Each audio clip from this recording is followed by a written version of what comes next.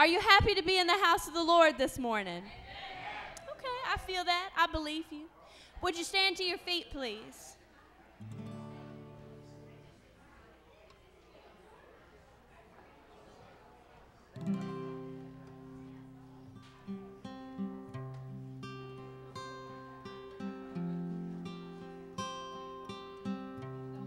If you have a praise book in front of you, find song number 25. But you may not need the words. We sing this here often. This song is called We Have Come Into His House. Sing it with me, church. We have come into His house, gathered in His name to worship Him. We have come into His house, gathered in His name to worship Him. We have come into His house, gathered in His name to worship Christ the Lord. Sing worship Him. Worship Him, Christ the Lord. So forget about yourself. So forget about yourself, concentrate on Him and worship Him. So forget about yourself, concentrate on Him and worship Him. So forget about yourself, concentrate on Him and worship Christ the Lord. Sing worship Him. Worship Him, Christ the Lord. Let us lift up holy hands. Let us lift up holy hands and magnify His name and worship Him. Let us lift up holy hands, magnify His name and worship Him. Let us lift up holy hands and magnify His name and worship Christ the Lord. Worship Him. Worship Him, Christ the Lord. We have come into His house. We have come into His house, gathered in His name to worship Him. We have come into His house, gathered in His name to worship Him. We have come into His house, gathered in His name to worship Christ the Lord. Worship Him, Christ the Lord.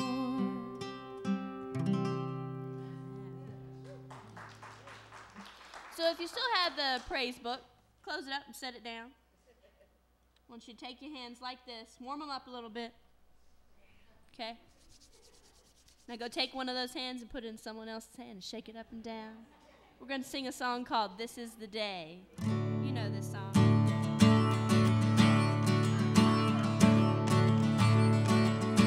This is the day, this is the day that the Lord has made, that the Lord has made. I will rejoice and be glad in it, and be glad in it. This is the day that the Lord has made. I will rejoice and be glad in it. This is the day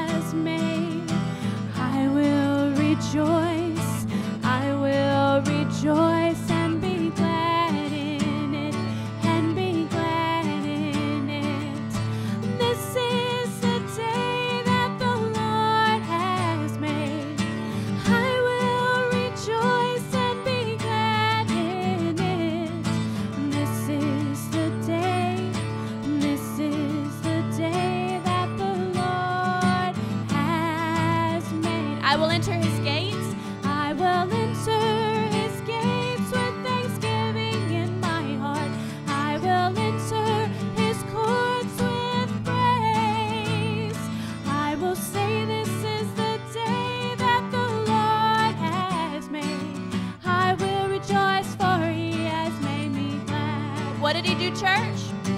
He has made me glad. He has made me glad. I will rejoice, for he has made me glad. He has made me glad. He has made me glad. I will rejoice, for he has made me glad. I will enter. I will enter his gates with thanksgiving in my heart. I will enter his courts with praise. I will say, this is the day that the Lord has made. I will rejoice, for he has made me glad. He has made me glad. He has made me glad. I will rejoice, for he has made me glad. He has made me glad. He has made me glad. I will rejoice, for he has made me glad. Let's sing This Is the Day. This is the day. This is the day that the Lord has made. That the Lord has made. What are we going to do? I will rejoice. I will rejoice and be glad in it, and be glad in it. 'Cause this is the day that the Lord has made, and I will rejoice and be glad in it. This is the day, this is the day that the Lord has made.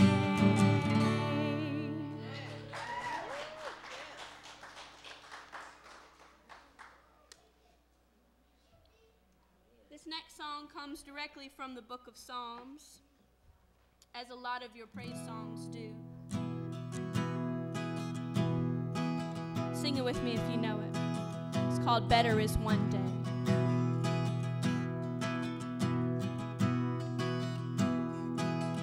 How lovely is your dwelling place, O Lord Almighty.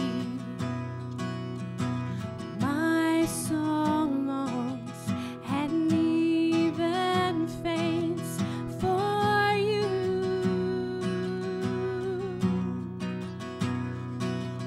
For here my heart is satisfied within your presence. I sing beneath the shadow of your wings. Sing Better Is One Day. Better is one day in your courts. Better is one day in your house. Better is one day in your courts and 1,000 elsewhere. Better is one day in your courts. Better is one day in your house. Better is one day in your courts and 1,000 elsewhere. One thing I ask, that I would seek, to see your beauty, to find you in the place your glory dwells. I'm going to sing that one more time. One thing I ask. One thing I ask, and I would seek, to see your beauty, to find you in the place your glory dwells. Better is one day. Better is one day in your courts. Better is one day in your house. Better is one day in your courts and 1,000 elsewhere. Better is one day in your courts. Better is one day in your house. Better is one day in your courts and 1,000 elsewhere. My heart and flesh cry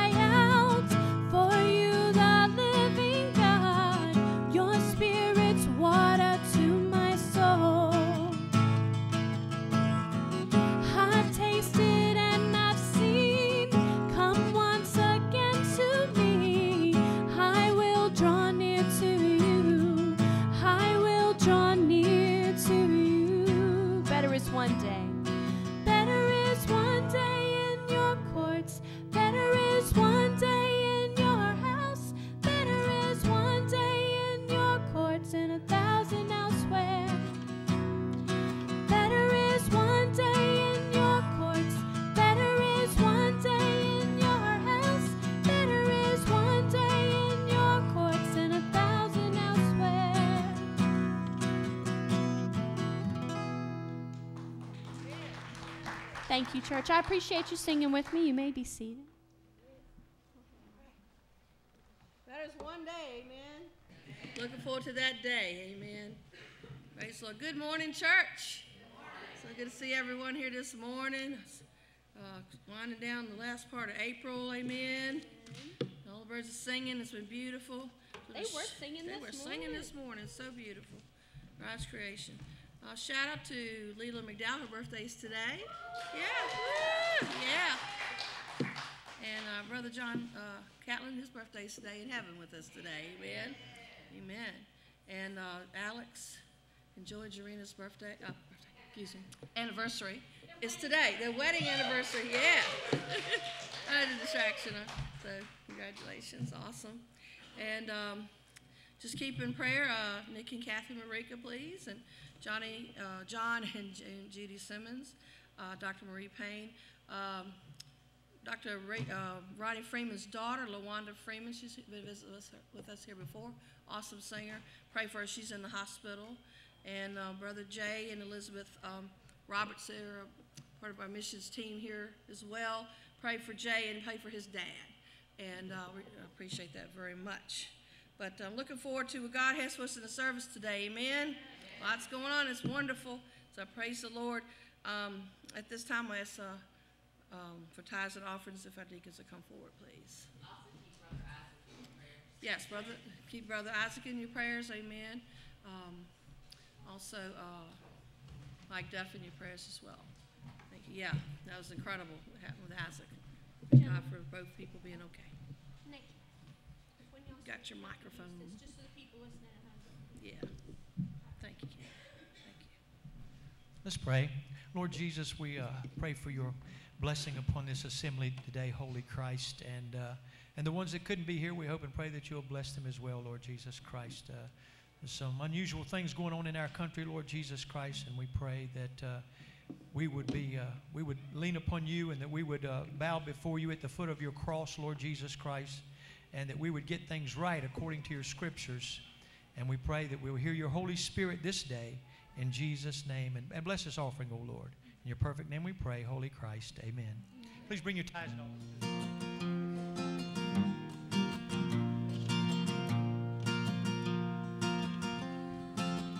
You are Lord of creation and Lord of my life.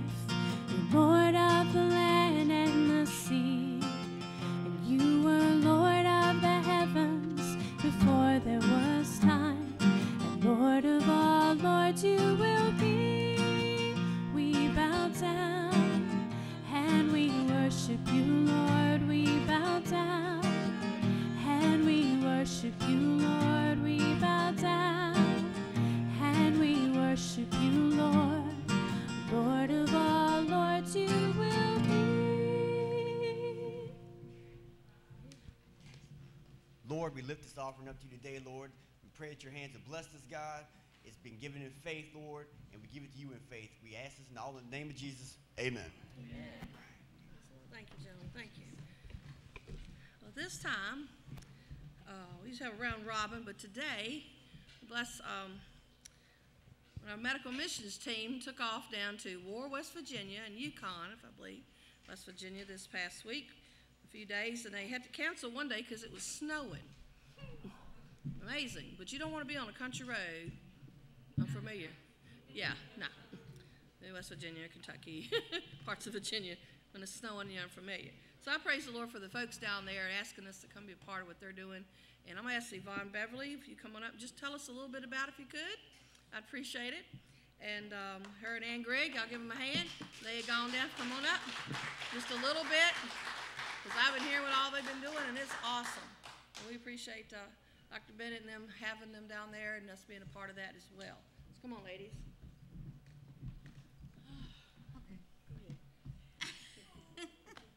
We learned a lot about each other, so We now did. we're sworn to secrecy. You know, what goes on in the car stays in the car. So. Good morning, everyone. And we came back from war yesterday, and it was an eventful trip. I won't go into the bad things, but we are now committed I am at least. I as well. To going once a month to War for one day. I'll be working in the Bradshaw Clinic and the Yukon Clinic, and I'm going to be teaching diabetic teaching to the people there. If anybody has empty insulin bottles, the glass ones, I need them because I need them for teaching. So if you have any, I know everybody has the pens anymore, but if you have any of the empty bottles, please give them to me so that I can use them for teaching to people, because I'm pretty sure that they're not going to have pens down there. It's that poor. The poverty rate is 44%, which the national average is 13%. So that gives you a little idea of how bad it is down there. The first night I didn't sleep because I kept hearing all night long. And I asked Nancy, the pastor down there, the next day, I said, what is this in the church? They're mining underneath the church. And that's what I was hearing. I can't hear you talk, but I can hear a miner 100 miles below ground. Yes. For this. Underneath her, she can hear the mine. We didn't have a shower for 3 days because there's no hot water, there's no showers. You can't use the water that's in the tap because it's contaminated with E. coli because the sewers drain directly into the War River, which is their water source. So we drove with the car windows down on the way home. And the heated seat. She has heated seats, so it's wonderful. She was happy as a hog in mud. I'm the cold one. But anyway, any materials that you have that are diabetic that you're not using, that you want to donate, please see me. I really need them. It's a huge community down there that's diabetic, and I look forward to serving them. Thank you. And they are, I just want to say, they're wonderful people. Yes. They are very, very suspicious of outsiders. Nancy and her husband have been there for 9 to 11 years. 11 years. And they are just beginning to get their feet in the door and make friends with these people. We were down there and rode around. Nancy and her husband were nice enough to drive us around.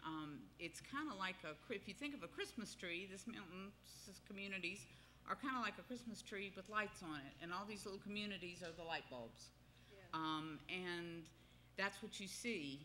And the poverty is unbelievable. You'll see a house that is burnt, not to the ground, but burned. And then next door to it, you'll see a piece of a house that you think is going to fall in and somebody's actually living in it.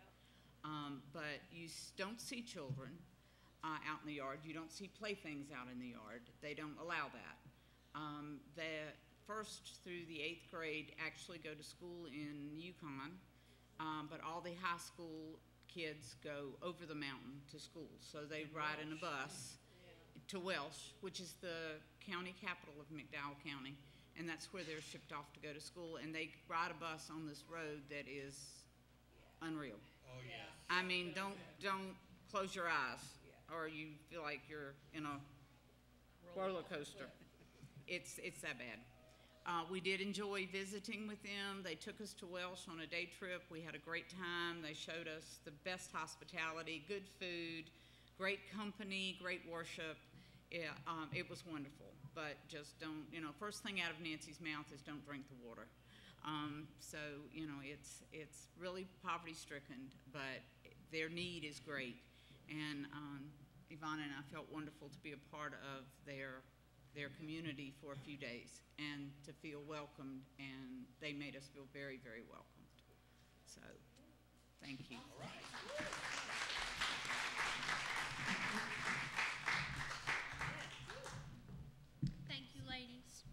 And please keep us updated as y'all keep going back, and if there's anything further the church can do to help. Ladies and gentlemen, I'd like you to please put your hands together. You're in for a treat. We have Reverend Nikki Blanton is going to share a few songs for us.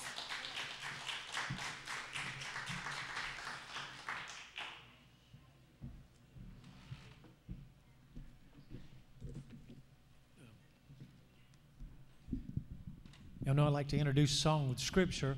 And I couldn't find it, but the scripture says, judge righteous judgment, and that's how I'm going to introduce this song.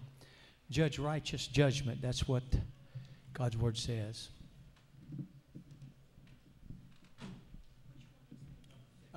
Rocks.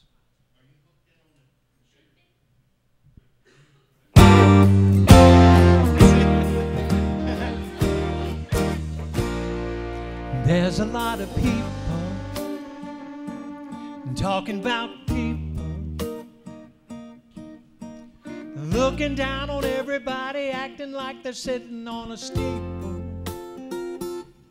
keeping all their own faults locked up in a big vault, forgetting that God don't need a combination to see it all. Raise your hands if you ain't never done nothing wrong. That's what I thought. Rocks are heavy and they hurt people you love, and it's so easy reaching down and picking them up. But I ain't gonna throw no stones at nobody. Don't wanna get hit by a ricochet. Ain't got no room for no rocks in my pocket anywhere. He just sat there drawing on the ground beside her. She was caught red-handed, and man, they all couldn't wait to stone her. Now I'm just paraphrasing, but Jesus said, wait a minute. Step right up and be the first to throw if you ain't done some sin. One by one, they all dropped their stone and went home. Rocks are heavy and they hurt people you love, and it's so easy reaching down and picking them up. But I ain't gonna throw no stones at nobody. Don't wanna get hit by a ricochet. Ain't got no room for no rocks in my pocket anyway. Rock of ages, that sweet, sweet cornerstone, was meant to be a place to hide and not something we throw.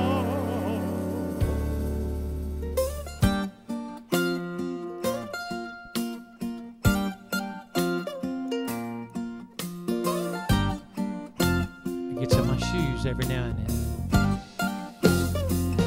No, I ain't gonna throw no stones at nobody, for I need grace to make it every day. Ain't got no room for no rocks in my pocket. Got no room for no rocks in my pocket. Got no room for no rocks in my pocket anywhere.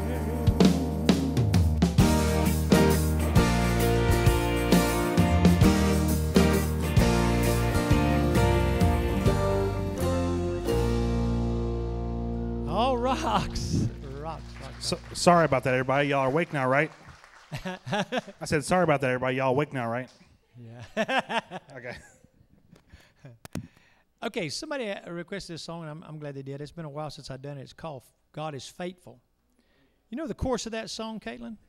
You want to come help me? Help me with the... Oh, okay, she's feeding a baby. Excuses, excuses.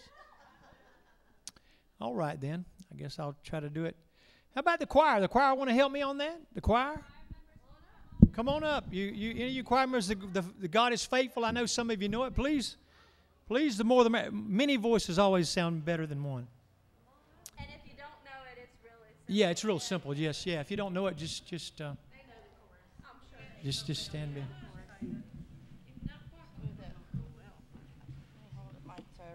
And I'm going to introduce this song like this. Mary Smith, Jeff and Mary Smith, this was her favorite scripture. Faithful is he that calleth you, or one of her favorite scriptures. Faithful is he that calleth you, who also will do it. 1 Thessalonians 5:24. Amen. He is faithful. Yes, he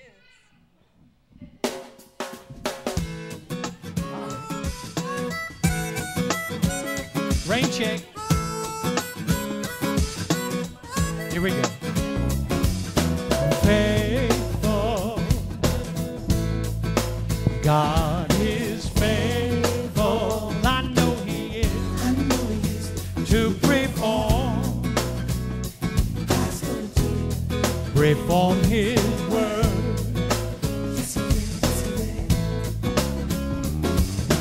Faithful 24/7. God is faithful. I know He is. To perform His word. God is bigger than my mountain. He's bigger than my valley. He's bigger than my problem. Bigger than my pain. Our God, oh our God, yes He is. God is faithful. Oh, you're sounding great. Here we go. God is bigger than my mountain. He's bigger than my valley. He's bigger than my problem. Bigger than my pain. Our God, oh our God, yes He is. God is faithful. Oh, I hear somebody. Now that's it. Solid Rock, y'all help us, all right, here just in a moment. We're going to take this plane off one more time. Here we go. Faithful every day. God is faithful. I know He is. I know He is. To perform His word. That's the Holy Scriptures if you're wondering. Faithful night and day. God is faithful. I know He is. I know He is. To perform His word. Here we go. God is bigger than my mountain. He's bigger than my valley. He's bigger than my problem. Bigger than my pain. Our God, oh our God, yes He is. God is faithful. God is bigger than my mountain. He's bigger than my valley. He's bigger than my problem. Bigger than my pain. Our God, oh our God, yes He is. God is faithful. Our God, lift my hands and give Him praise. God is faithful. Our God, lift my hands and give Him praise. God is faithful. Oh, give these ladies a hand. Oh, my goodness. Woo. I tell you, I believe I just y'all get off the ground? I believe I about got off the ground. Thanks, ladies. I appreciate that. Sounded so... Before you leave, he's asked for one or two. It's early. Do you think you have one or two? Can we do a couple more? I'd love to hear you sing anyway, bro.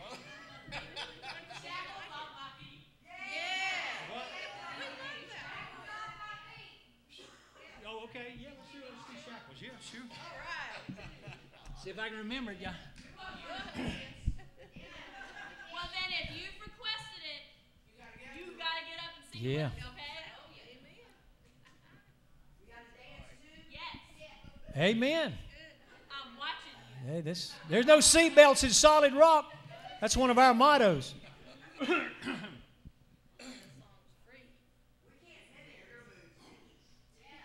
I've been doing it a while.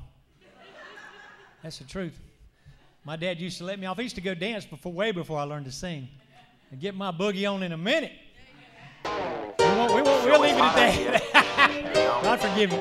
I don't mind, though. Just glad to be yes, free. amen. You know what I'm saying?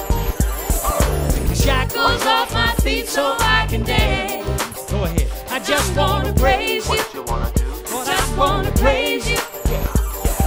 You broke the chains, now I can lift my head. Jesus, And I'm gonna praise you. Lord, I'm gonna praise you. in the corners of my mind, I just can't seem to find a reason to believe I've been set free.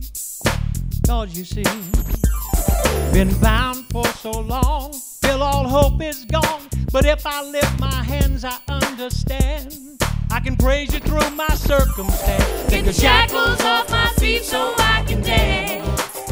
I just wanna praise you. Lord, I just wanna praise you. You broke the chains, now I can lift my hands. Jesus, And I'm gonna praise you. Lord, I'm gonna praise you. You're wrong, all went wrong at this one time. So much pressure fell on me. I thought I was gonna lose my mind. But I know you wanna see if I will hold on through these trials. But I need you to lift this load, 'cause I can't take it no more. Take the shackles off my feet so I can dance. Jesus, I just wanna praise you. Lord, I just wanna praise you. You broke the chains, now I can lift my hands. Jesus, And I'm gonna praise you. Lord, I'm gonna praise you. Been through the fire and the rain, bound in every kind of way. But God has broken every chain, so let me go right now. Take the Shackles off my feet so I can dance. Jesus, I just wanna praise you. Lord, I just wanna praise you. You broke the chains, now I can lift my hands. Jesus, And I'm gonna praise you. Lord, I'm gonna praise you. Praise him this morning, church. Take the Shackles off my feet so I can dance. Jesus, I just wanna praise you. I just wanna praise you. You broke the chains, now I can lift my hands. Jesus, Lord, And I'm gonna praise you. Lord, I'm gonna praise you. Take the shackles off my feet so I can dance. Lord, I'm I'm gonna praise you. Lord, I'm gonna praise you. You broke the chains, now I can lift my hands. Lord, I'm gonna praise you. Lord, I'm gonna praise you. Take the shackles off my feet so I can dance. Jesus, And I'm gonna praise you. Lord, I'm gonna praise you. You broke the chains, now I can lift my hands. Lord, I'm gonna praise you. Lord, I'm gonna praise you. All right, yeah.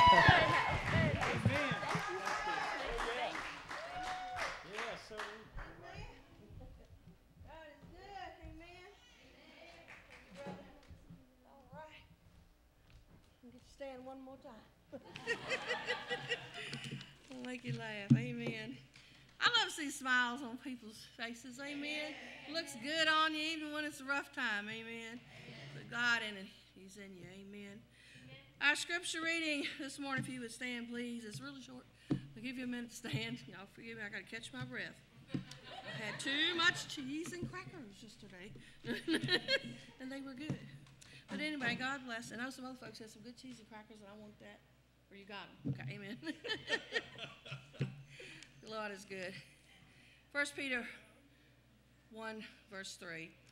Blessed be the God and Father of our Lord Jesus Christ, which according to his abundant mercy hath begotten us again unto a living hope by the resurrection of Jesus Christ from the dead. Amen. He lives. Make it this morning. He lives. Say it with me. He lives. Amen. Praise the Lord and bless his word today. And I'm going to turn it over to Dr. Cash. Well, this is another one of those strange moments in my ministry, but it looks like I have them almost every week. Friday night, I was dreaming that I was walking up to the pulpit here, and I had this particular Bible in my hand, and a voice just as clear as a bell said, "You will preach on 1 Corinthians chapter 15. And I said, "Why?" And it answered, because it talks about my resurrection. And I said, all right. So last night I turned to it to make sure that's what I was doing, and it was. And so here it comes this morning, folks, however the Lord wants to deliver it. 1 Corinthians 15, I will start off by saying that the church that was located at Corinth was a very troubled church. As a matter of fact, they had so many problems that Paul had to write 2 Corinthians as well. That's true. They had lots of questions. They had been inundated with people coming in the church that were practicing heresies, questioning the gospel, and practicing sexual immorality. There was a temple in the city that was run by bald-headed prostitutes. They shaved their heads to let people know they were prostitutes, and that was part of their worship service in that pagan temple. That is why you see a lot of verses in the book of Corinthians that you do not perhaps understand why he said what he said about some of them, and he was addressing the problems that were there. And a lot of them had come over into the Christian church unconverted and was trying to push their theology on the people in the new church at Corinth. So you will see a lot of that as you read. And so Paul felt it necessary to start off with the first few verses explaining the gospel to the church at Corinth in this letter again. And I think it's always prudent and pertinent for us to do the same thing from time to time in our own church, is to read what the gospel is, and then he answers a question that has been popping up in the church at Corinth, and we'll look at that in just a moment. He said, "Moreover, brethren, I declare unto you the gospel, which I preached unto you, which also you have received, and wherein you stand." That's important these days, that we make that stand on the gospel. By which also you are saved, if you keep in memory what I preached unto you, unless you have believed in vain. For I delivered unto you first of all that which I also received, how Christ died for our sins according to the Scriptures. The Old Testament Scriptures explained exactly how Christ would die, and we saw it fulfilled in the New Testament. And then he said this. He died for our sins, number one. Number 4, verse 4, and that he was buried, and that he rose again the third day according to the Scriptures. And he was seen of Cephas, then of the 12. After that he was seen of above 500 brethren at once, of whom the greater part remain unto this present, but some have died. And after that he was seen of James, then of all the apostles. And last of all he was seen of me also, as one born out of due time. He appeared to the apostle Paul. And to be one of the original apostles, you had to have seen the resurrected Christ. Paul was the last of the original apostles. The position of apostle is a different thing, but to be one of the original or whatever, you had to have seen the resurrected Christ, and he did. And Paul said, I was one that was born out of due time. And then he says this to let people understand, for I am the least of the apostles, and I am not, and that I'm not even suitable to be called an apostle, because I persecuted the church of God. Paul struggled with his past until the day he died. Not that it was a bad thing, but it kept him humble and reminded him of what he came from. And that's something that maybe we ought to do once in a while before we get tempted to be high and mighty and look down our nose at somebody else. And then here was the good part of it. But by the grace of God, I am what I am. The reason that you are saved this morning and on your way to heaven is because of nothing but the grace of God. There isn't a thing anybody in here can do to earn it or hang on to it or do whatever. It's all got to be done by the grace of God. And he gives you the ability to do what you do. And he said, and his grace which was bestowed upon me was not in vain. And he said, but I labored more abundantly than they all, yet not I, but the grace of God which was with me. Therefore, whether it were I or they, so we preached, and so you believed. And now here's the question. And believe it or not, even in today's churches throughout America and of the world really, there is an argument, there is a question, and there is doubt. And he says this, now if Christ be preached that he rose from the dead, how say some among you that there is no resurrection of the dead? What some people say, and they believe even today, and they're not true Christians. A true Christian could never say that there is no resurrection of the dead. They can't do that. You cannot speak by the Holy Spirit of God and speak a blasphemy or a heresy. You cannot do that. If you stand there and say there is no resurrection of the dead, you simply are lost. You need to understand that part right there. All right. Now, but if there be no resurrection of the dead, then is Christ not risen? So that makes the gospel a lie. The whole premise of eternal life that we look for in the scriptures, that God promised us, all hinged on the fact that Jesus rose from the dead. There was a group of infidels and idiots out years ago that said Jesus never really died on the cross, that he swooned. Please. And that the cool air of the tomb revived him. Oh yeah, all of the skin was beaten off of his torso, front and back, with a whip to where you could see his rib cage. Then he was beaten and beaten some more and beaten some more. He had 2-inch thorns jammed in the top of his head. He had nails in his hands and nails in his feet. And then they jammed a spear all the way into his heart. And it said water and blood came out. And he just swooned. You know, the quality of the ignorance is increasing. You got to give it that. You got to give it that. And they said that he came back till he revived later in the tomb. Well, a man in that condition, weakened if he did, could not have rolled that big stone away that took 6 men to put in place. So it just gets dumber by the minute, and I do not need to continue on with that. But there are some people that do not believe that he resurrected from the dead. And Paul said, if there is no resurrection, then is Christ not risen?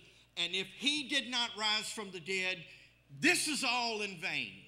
This whole idea of salvation, this whole idea of eternal life, this whole idea of heaven, it's all in vain, people. It's all in vain. And if Christ be not risen, then is our preaching vain, and your faith is also vain.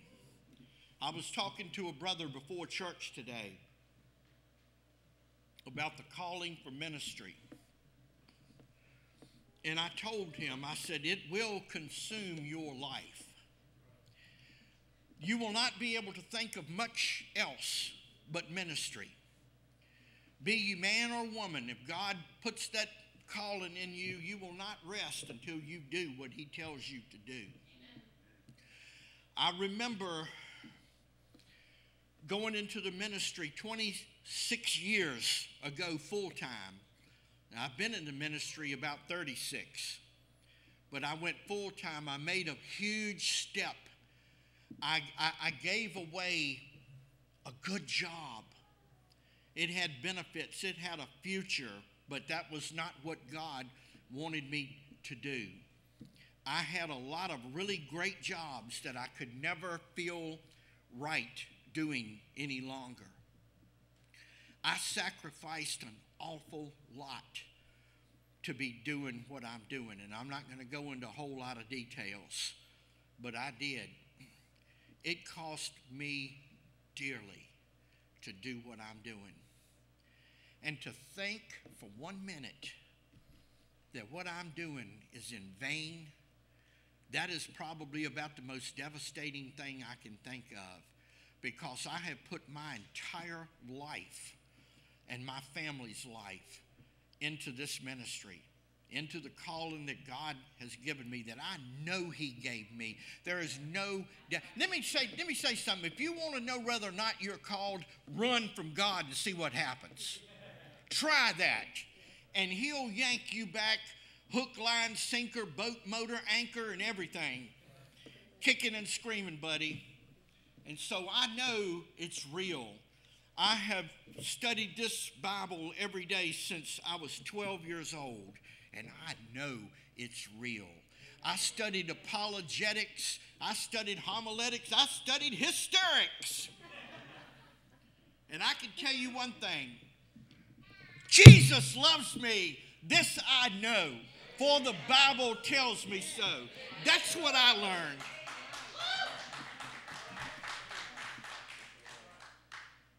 But there are some people that said He didn't rise from the dead.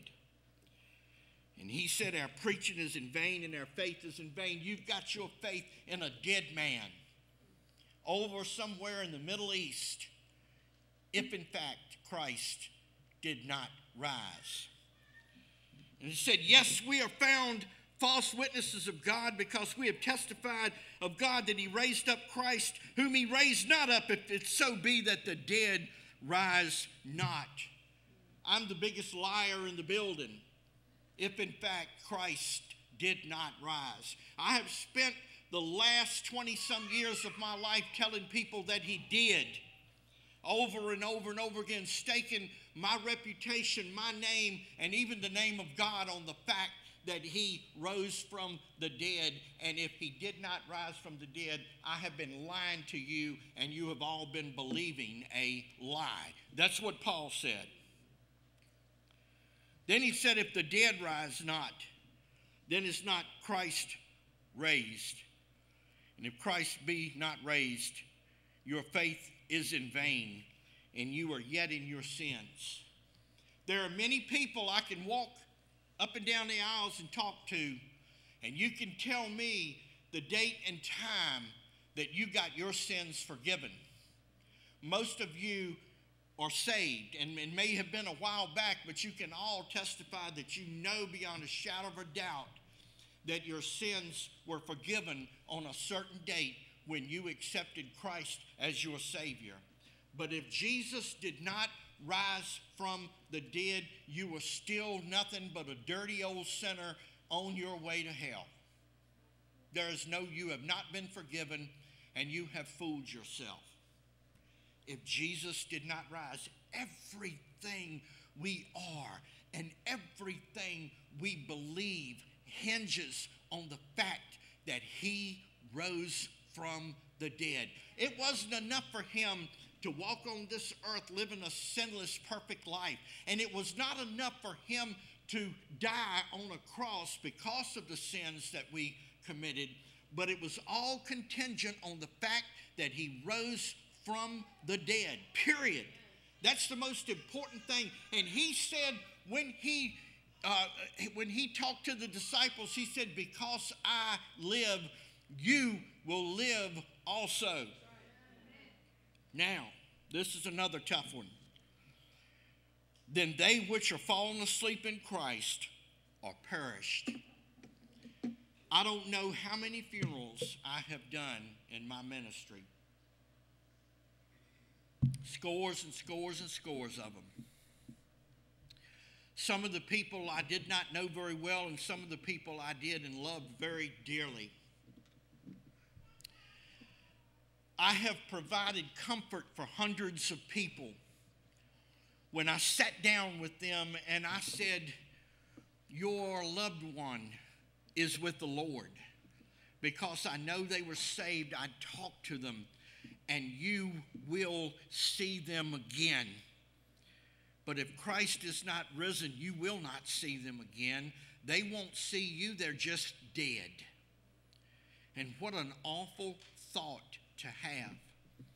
We are created to somewhere in our soul believe in an eternity. Whether you admit it or not, somewhere in your soul is a belief that there is an eternity and there is an afterlife. But if Christ did not rise, there is no afterlife. I've said this many, many times, but I don't mind saying it again. The toughest day of my ministry was preaching my mother's funeral. She always wanted the last word whenever we got into a discussion. And she usually won the argument. She was a highly intelligent woman. And she said, "Son, I want you to preach my funeral." She knew she was dying. And I said, "Mama, why in the world would you want me to preach your funeral? Don't you know how hard that's going to be?" She said, "Yeah, but you're the only one that really knows me that well, and you're going to do it." And I said, "All right." And it was really, really tough. That's your mother, my goodness. Really, really tough. Hardest thing I ever did. But the one thing that kept me going is I know my mother is saved. There is no doubt in my mind that she's saved. She's the one that led me to the Lord in 1969. And she lived the Word of God in front of her children and grandchildren. One of the greatest ladies in the world.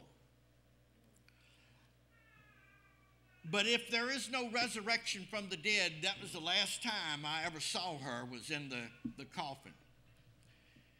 As an aside to that, the night before the funeral, we went to view my mom. And believe it or not, she looked like 25 years younger laying there in that casket. I asked the funeral director, I said, "How'd y'all do that?" And he says, "A guy named Tony in the back that can do that." I said, "Where is he?" They took me back there, and I said, "Can you hook me up?" He said, "Yeah, but you got to die before I can do any of that." So, do I look forward to eternity? Yeah, you better believe it. I can get my youth back too. But if there is no resurrection from the dead, all of our loved ones are gone and we'll never see them again. And that is the most awful prospect of all that we have looked at. Amarissa's back there shaking her head. No. I think she gets it. And then Paul really lays it on us. And he said, if in this life only we have hope in Christ, we are of all men most miserable. Think about what you have done to serve the Lord. How you have kept yourself or tried to keep yourself from the rudiments of this world as best you could. How many of you have even lost family and friends over the cause of Christ by making your stand. How many of you have sacrificed this and sacrificed that so that you may live for the Lord? And then only to find out there's nothing after this life. That's it. You're done. That's why Paul said we're of most men most miserable.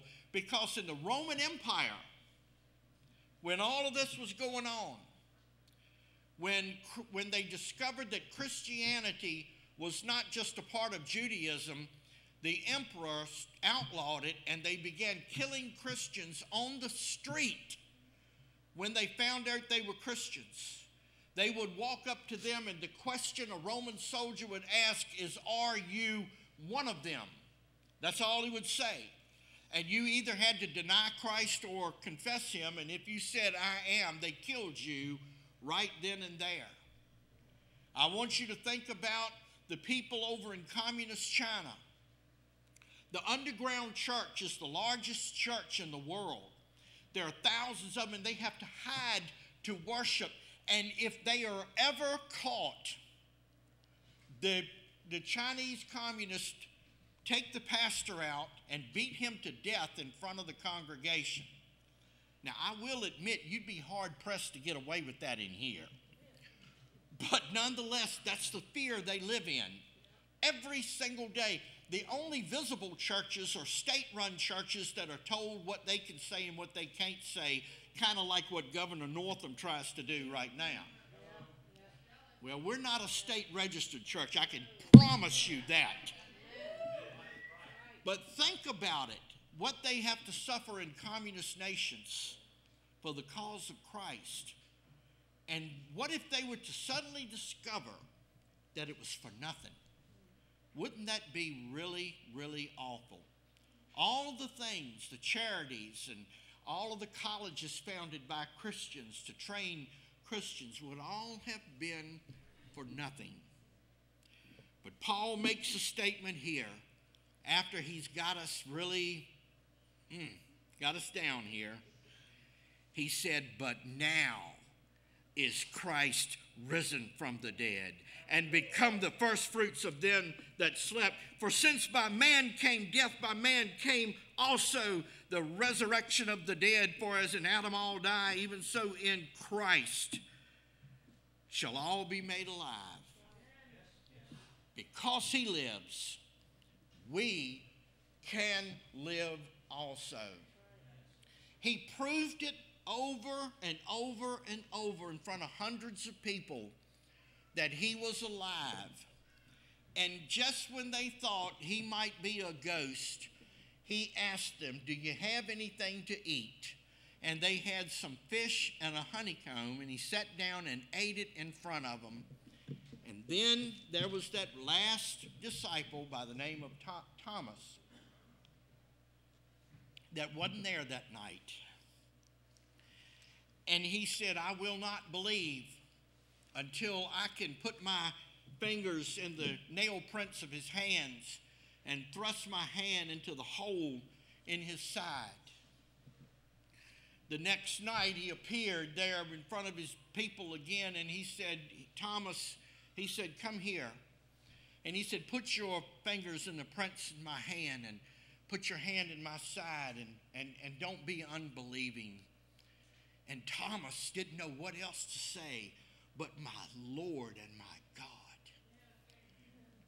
Then Jesus looked at him and said, Thomas, because you have seen me, you have believed. And then for the rest of us, he said, blessed are those who have not seen and yet have believed. Let me say this to you. Of all the years I have spent in ministry, I staked my life and the life of my family on the fact that Jesus did, in fact, rise from the dead. And that he's waiting for us, and one day he's going to come and get us and take us home to be with him. All the years I have served the Lord, I have watched him answer prayers. I have watched him heal the impossible. I have watched him sustain me and my family. And no matter what I have done, he has never, ever let me down. And you can rest assured he is very much alive. He said, I've got the keys of death and of hell. And he said, I was dead once, but I am alive forevermore. I'm the beginning and the end, the first and the last, the Alpha and Omega. People, he is alive, and we need to start acting like he is.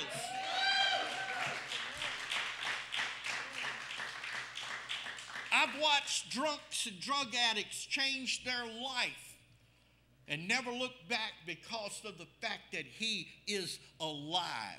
I have watched the worst of the worst make a complete turnaround in their life that no program, that no other forms of counseling or anything could ever do. I've watched a miraculous change because of the fact that he is alive. I've seen people healed from the most impossible diseases because of the fact that he is alive. This is not a fairy tale, beloved. This is real.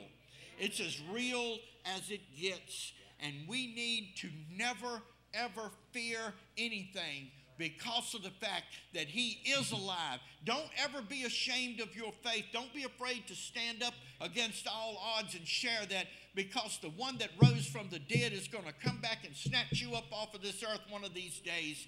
And I don't want to stand before him where I've denied him or where I've doubted him or what. I want to make a stand for him while I am here. Folks, he is alive. He is very much alive. And if you don't know whether or not he is, you've never experienced that, talk to him. He's still alive. He'll answer you.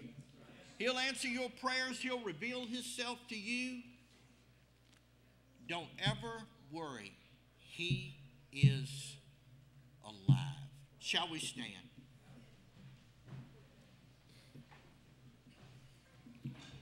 I want you to understand this is what it's all about, the fact that he rose from the dead. He has power over death. He has power over life. And he wants you to trust him today. There may be somebody here that you've heard what was said and you've never actually trusted him as your Savior. If that is true, I'm going to ask you to come and take one of these folks by the hand and let them pray with you, so you can walk out of here knowing for a fact that you're saved. Maybe you are saved, but the devil has been attacking you with doubt and fear and everything he can throw at you. And let me tell you, you're not alone. About everybody in here has had that. And you need some strength, and you come and pray. Maybe you need someone to pray with you over another matter. It doesn't make any difference what it is. This altar is always open for you, no matter who.